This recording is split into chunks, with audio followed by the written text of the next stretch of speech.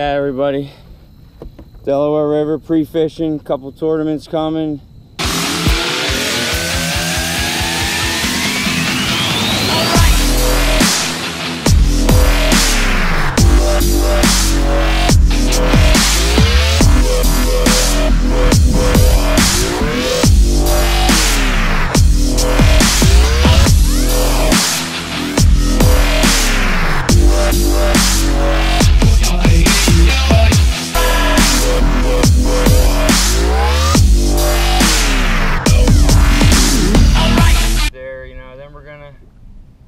I like to eliminate water when I'm pre-fishing. I'm big on that. I really believe that eliminating water can be super important. Then come tournament day, you're not running by there saying, let's try that. And then, you pull over, there's no water there. Or you pull over and it's just not what you thought it was. And that's wasted time. And